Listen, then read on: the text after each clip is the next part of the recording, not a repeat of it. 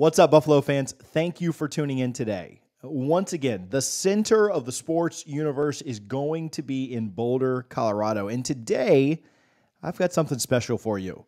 In fact, I'm going to let you guys in on a little secret. A little birdie told me something unexpected about this Colorado versus USC game. Specifically, they told me why USC should fear these Buffaloes.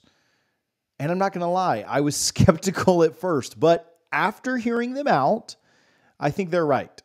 So we'll get to that in just a second. But also, you're going to want to stick around until the end because we're going to do a deep dive into the game, and then I'm going to give you my pick for the game. So kick back, put your feet up, and join with Jay-Z and LeBron in the prime time for College Football VIP Club. All right, first up, we're going to talk about why USC should fear Colorado. There's a famous line from the movie The Watchmen where this character, Rorschach, is put in a prison full of the worst prisoners, many of whom he is responsible for locking up. Well, they all start talking crap about him, and they start telling him what they're planning to do to him. But he didn't respond how they expected. He looks them dead in the eye and tells them, I'm not locked in here with you. You're locked in here with me. And that's where I think this Colorado Buffaloes team is. And that's what the little birdie told me. There's an old saying, fear the man who has nothing to lose, for he who has nothing left fears nothing. And that's what the little birdie told me. USC better watch out because this Colorado Buffaloes team has nothing to lose. They've already lost their perfect season. And you can't predict what someone will do when they have nothing to lose. You can't underestimate somebody who has nothing left to lose. Someone with nothing to lose can do things that defy the laws of nature. And right now, Coach Prime's Colorado Buffaloes team has nothing to lose. They've already accomplished far more than most of the world expected them to. And they're already playing with house money. On the other side, USC has plenty to lose. USC can lose their playoffs. USC can lose their Heisman. But Coach Prime has spent all week reminding his team that they have nothing to lose this weekend. And that Colorado must reach down deep and summon on a new level that USC is not ready for.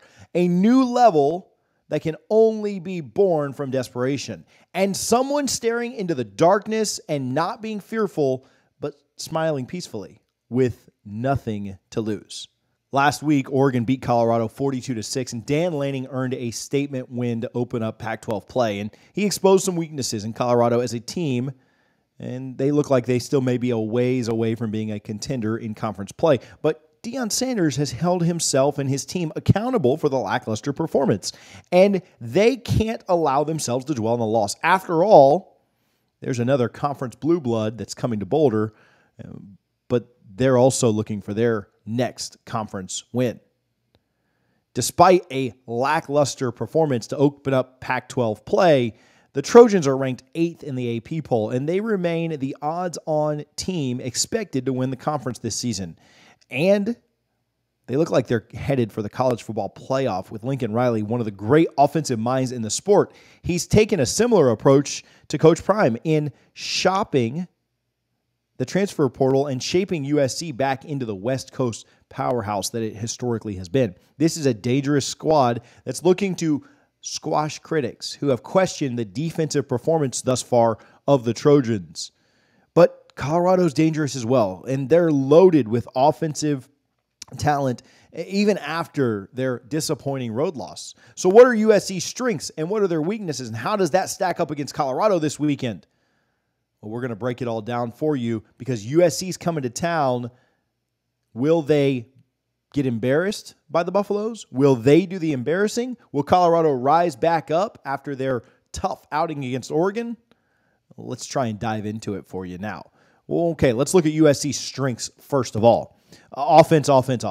This is the hallmark of any Lincoln Riley squad. It's their offensive production. This Trojan team is no different. They lead the nation in several categories heading into this road trip into Boulder. USC leads the nation in scoring offense, putting up 55 points a game. Their average on rushing is phenomenal. They're top 30-ish in the nation. They get about 192 yards a game, while the passing offense is really where they're stellar. Third nationally at 377 yards a game through the air.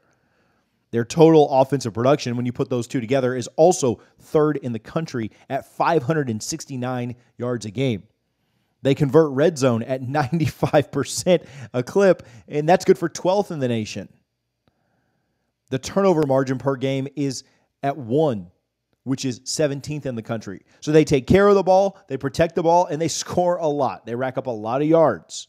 What I'm trying to tell you is that the Trojans can put points up in a variety of ways. Even if they're not the most effective in the run game, you need playmakers to counter the skill position that USC boasts. Unfortunately for Colorado, their defense hasn't shown that it can match up well against high-powered offenses yet.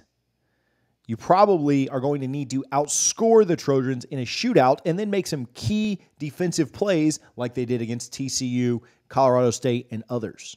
This game has all the makings of a high-profile, electric atmosphere-type shootout.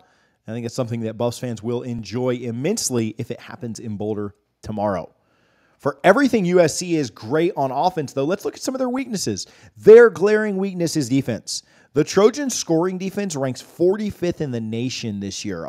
They allow 20 points per game on average. However, the stats play out even worse than that. The rushing defense is allowing about 136 yards a game, and passing, they're giving up 228. That's 77th and 70th nationally. They're not great on defense. In fact, they're bottom half of the country.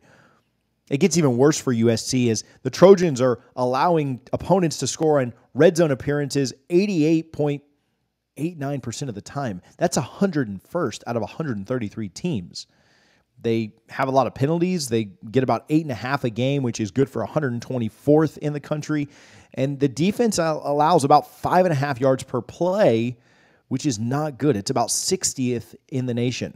That tells me the Trojans have a bit of a problem going on the field on defense. And even if the opponents aren't necessarily capitalizing with touchdowns in the red zone based on your per point performance, the opponents that USC has faced this season aren't exactly known for their offenses either. San Jose State was able to put up 28 points on this USC team, but even Arizona State, held by first-year head coach Kenny Dillingham, was also able to put up 28 points. That was the most points this season that the Sun Devils have scored, and that was in Southern Cal. This same ASU squad was shut out the week before by Fresno State at home. Now, Colorado is going to be the best team that USC has faced on the season so far. I don't expect that Coach Prime will have his squad under-prepared for the Trojans, especially after getting embarrassed on national television last week against Oregon.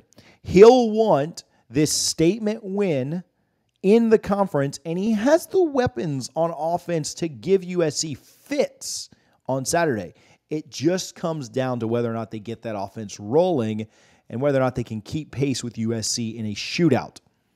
Let's get to my prediction in just a moment, but first, we continue to tell you guys about the Prize Picks app, and over 100 of you have already signed up. Not all of you have deposited, but several of you have signed up. If you haven't deposited this weekend, go play. It's a ton of fun. You can make some money with us. I know you guys all like having action on the games, whether it's NFL or college. Prize Picks is a daily fantasy game where you select entries on player projections. So if Shador is at 275 passing yards, you can take the more. You could pair him with Xavier Weaver, who might be at 85 passing yards, and you take the more on both of them. If they both hit, you win. You can use our code BUFFS, that's Buffs, at checkout for a 100% deposit match up to $100. Again, hundreds of you guys have signed up. Not everyone's deposited. I'm not giving you a hard time, but go put a little bit in there, make a little coin with us this weekend. Prize Picks is a great way to have action on the games in states like Florida, Texas, California, Georgia, and others. Over 70% of the U.S. Use our code BUFFS to get a 100% deposit match up to $100. All right. It's prediction time, guys. Let's get into it. Look, I'm going to be honest with you. I was honest last week about the Oregon game, and that caused a lot of people to have hissy fits down in the comments, which I kind of enjoyed. But you guys forgive me. I know that because you've listened to me, and I told you not to bet that game, and hopefully you listened there.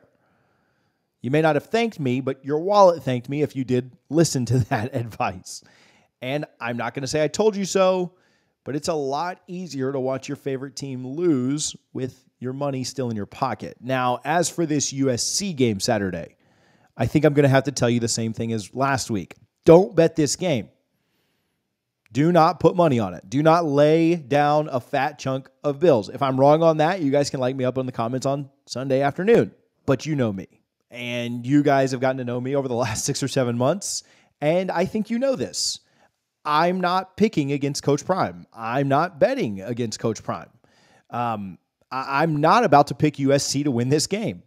I told you, I think the Buffaloes have nothing to lose. I think that they have everything to gain. I think all of the pressure is on USC last week. I think the worst thing that could have happened for USC last week was Oregon embarrassing us. I think that that's trouble brewing for Southern Cal. And Southern Cal might win this game 9 out of 10 times. There is no doubt about it. They are one of the best teams in college football. It's not bold to predict them. When you watch other shows, when you watch some of the national guys talk, picking Southern Cal is the smart move. I get it. They're a huge favorite. And Southern Cal would probably beat anyone in the country save like 3 or 4 teams. But again, I think you guys know me well enough to know that I'm not picking against Coach Prime. The Buffs have nothing to lose, and I have nothing to lose. I'm not betting on the game. I'm not putting money on this. But in my heart of hearts, I'll ride with Deion Sanders. And if I'm wrong, I'd rather be wrong riding with Coach Prime than right riding without him. That said, I think they reach deep down and pull out a gutsy last-second win. This game is going to be electric. You guys remember the TCU game? You remember the Colorado State game? That's what this could look like. There are going to be superstars all over the stadium, and Coach Prime has his guys ready. Last week was the shell-shocking that they needed. Coach Prime shows up, the team shows up, the stars show up, and they show out. Colorado wins last second, 42-41. If I'm wrong on Sunday, you guys can come after me then. Don't put money on it, but that is our pick for this weekend's game. Thank you guys for watching. If you missed yesterday's video about the truth that the media is hiding from Colorado fans, you can check that out by clicking right here.